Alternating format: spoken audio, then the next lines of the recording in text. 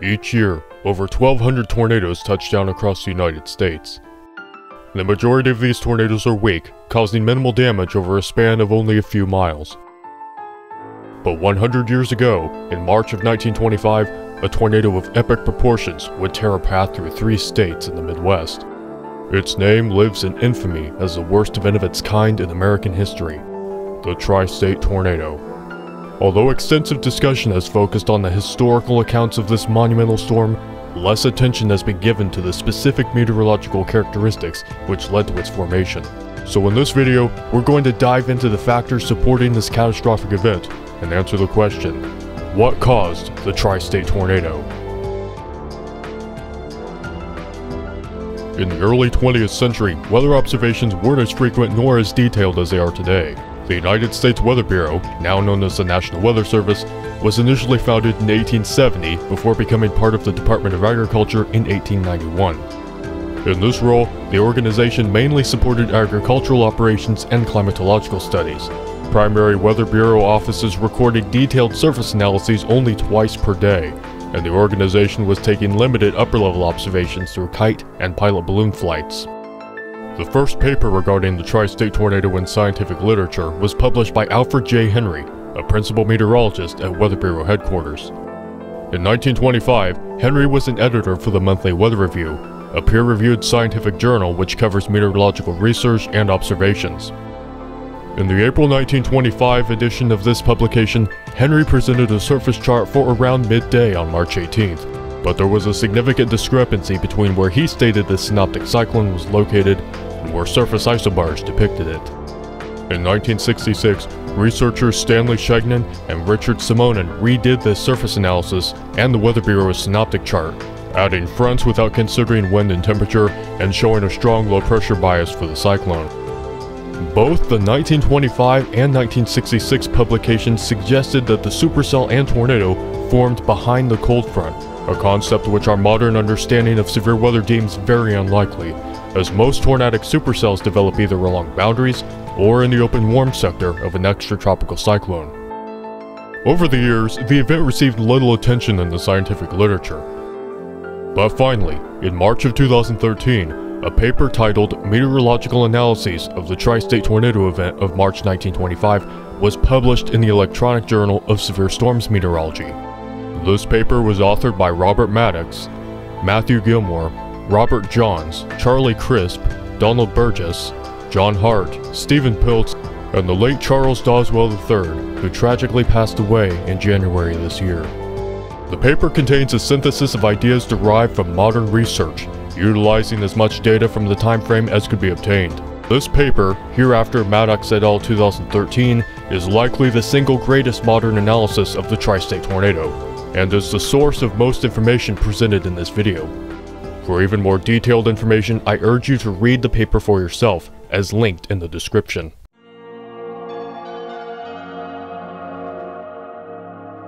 When we talk about the synoptic scale in meteorology, we're referring to the large-scale features associated with weather systems, the jet stream, large-scale low-pressure systems, and frontal boundaries at the interface of different air masses.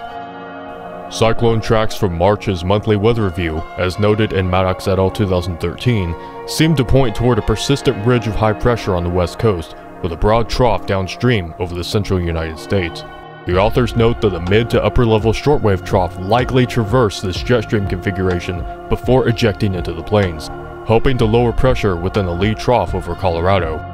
Strengthening upper level winds associated with jet stream disturbances often promote low surface pressure east of the Rocky Mountains.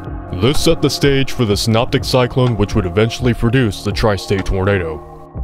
The reanalyzed 500 millibar chart for noon on March 18th shows the progression of the low in tandem with the shortwave. The chart may also hint at a negative tilt developing in the trough. That is, a northwest to southeast orientation of the trough axis, which often leads to better dynamics and a more favorable environment for severe weather downstream. At the same time, multiple synoptic scale boundaries were developing around the low. A warm front, initially along the Gulf Coast, was lifting northward to meet the low, and a cold front was sweeping in from the west as depicted by these reanalyzed Weather Bureau maps. Maddox et al. 2013 also found the presence of a dry line connected to the low. as Abilene, Texas reported a temperature of 81 degrees and a dew point of 6 degrees the day before the storm. The authors note that it had been unusually warm and dry over the central US in the months preceding the storm, which would seem to make conditions more favorable for strong dryline development. Interestingly, the synoptic low wasn't particularly intense. The authors estimated its central pressure around 998 millibars during the tri-state tornado. For comparison, the surface low, which produced the March 31, 2023 tornado outbreak, was around 989 millibars, and the low associated with the 1974 super outbreak was about 983 millibars. Although the central pressure wasn't extremely low, what really mattered was the pressure gradient. The pressure gradient force is what sets the wind in motion and depends on how pressure changes over a given distance. Even if the cyclone in question isn't very deep, if the radial pressure change around it is strong, then winds will be enhanced. Strong wind gusts were indicated at various stations on the afternoon of March 18th, even outside of thunderstorms, indicating that the pressure gradients near the center of the low were also strong. These winds would help to strengthen wind shear and increase advection, both of which likely had a role in generating and maintaining the supercell. One important factor for the tri-state tornado appears to have been the position of the warm front, or, more specifically, its parent storm's position relative to the front. Even as early as Alfred Henry's 1925 analysis of the event, researchers depicted the supercell as being in close proximity to the synoptic low. And indeed, we can find evidence of the cell's adjacency to the cool sector through eyewitness reports. In the book, The Great Tri-State Tornado, author Justin Harder compiles historical accounts of the event, providing important context from the people who experienced it. In it, he writes, "The rain began falling more steadily through the morning, and later on, ahead of the tornado's path in Gorham, Illinois, the rain had started an hour or two earlier. Everyone glanced outside at the occasional person ambling down the street, soaked but unbothered." These reports of rain and cool temperatures leading up to the tornado point to the storm's close proximity to the warm front. Furthermore, reports of rising temperatures and gusty winds immediately before the tornado revealed that the supercell was likely moving along or near the boundary, with its inflow drawing on the warm, moist maritime tropical air to the south.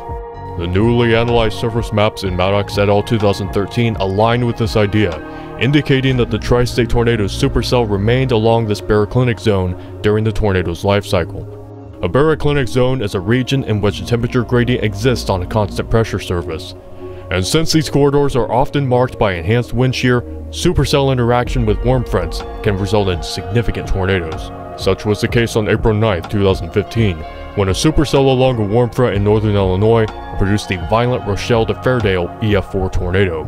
This positioning dispels early theories about the supercell interacting with the cold sector or being co-located with the synoptic low, although it was very close to the latter. The persistent rain north of the warm front helped to sharpen the boundary during the day, enhancing its density gradient and providing stronger wind shear near the low.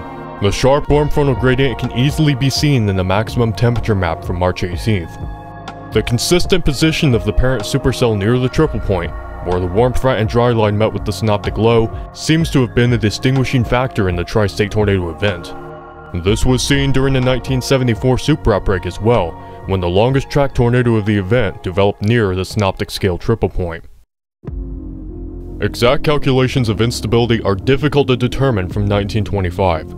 CAPE, one of the most widely recognized measures of atmospheric instability, is calculated vertically in the atmosphere through a region called the free convective layer. The sparse nature of upper-level data during the time period renders accurate CAPE calculations very unlikely, if not impossible. However, we can infer that at least moderate buoyancy was present in the air mass feeding the tri-state tornado supercell. As mentioned earlier, the warm front ushered in a moist, low-level air mass over the Ohio Valley, with dew points at or above 60 degrees along and south of the boundary. This can be verified through 7 a.m. observations from Little Rock, Arkansas, which showed a dew point of 62 degrees.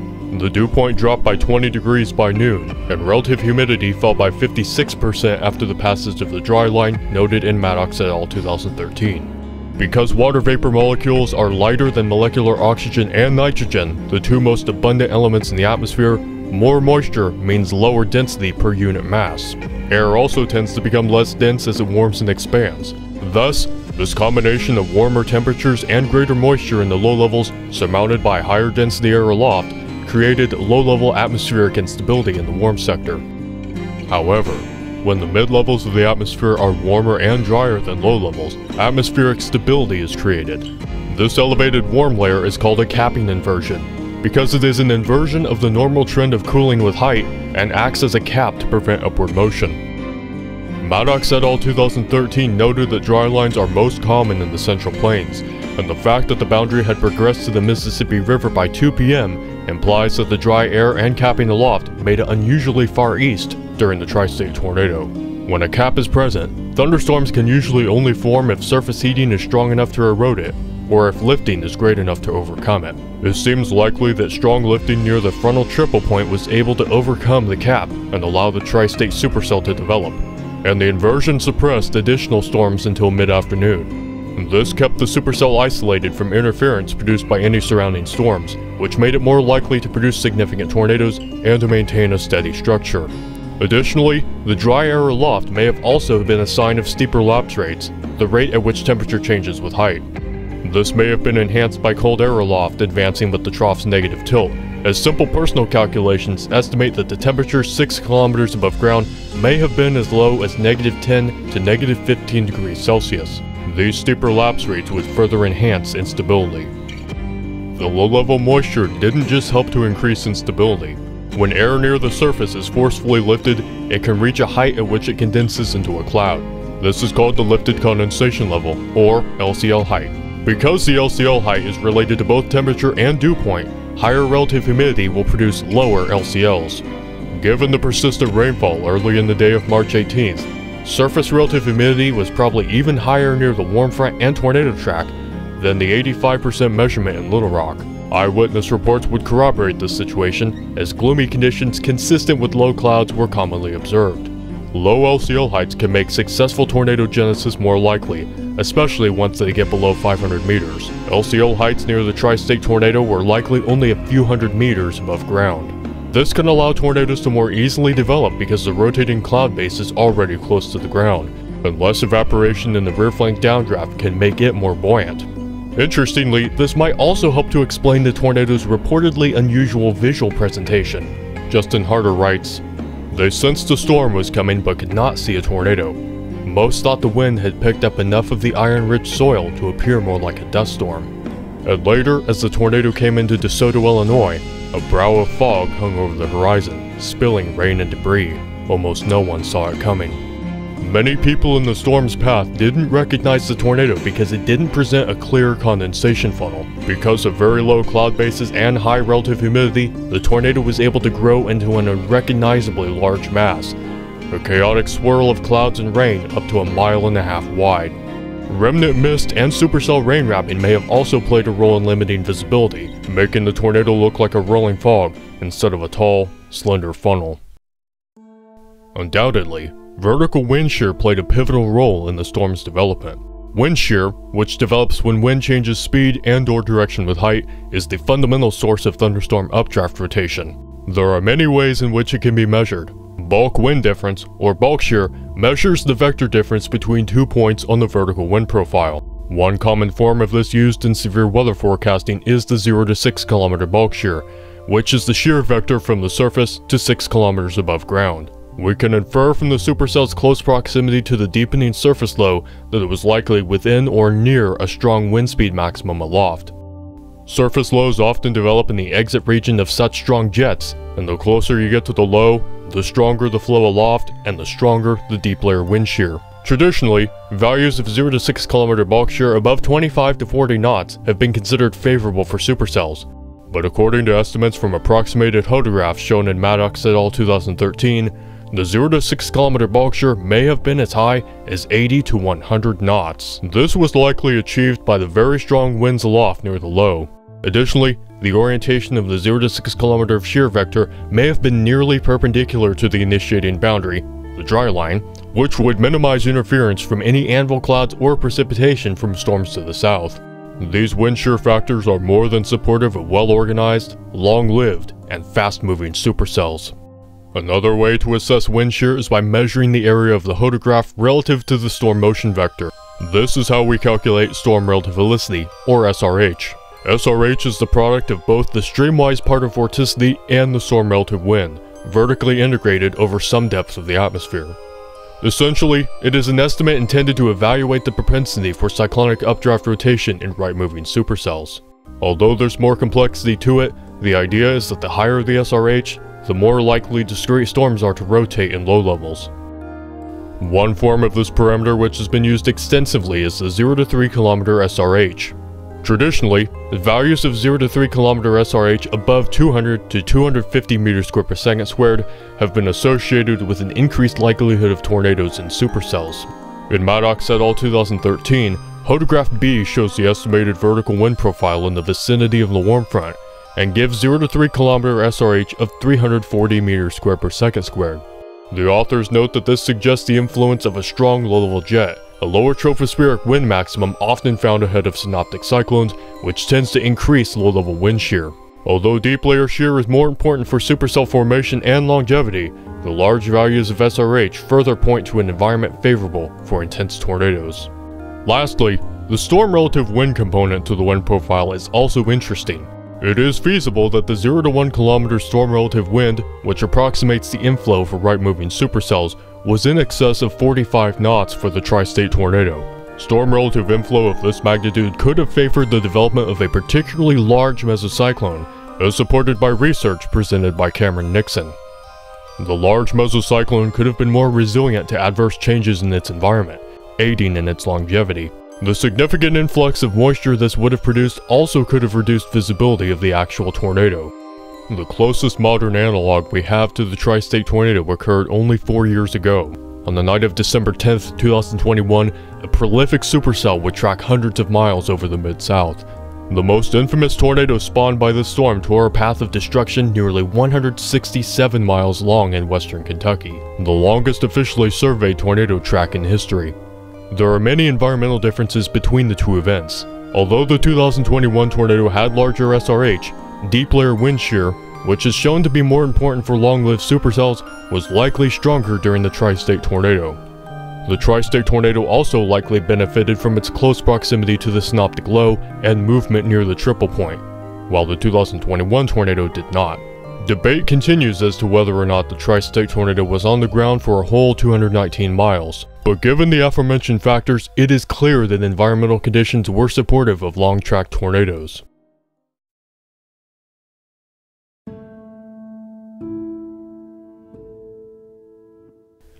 The tri-state tornado has etched an indelible mark in American history. Town after town across 3 states was left in ruins.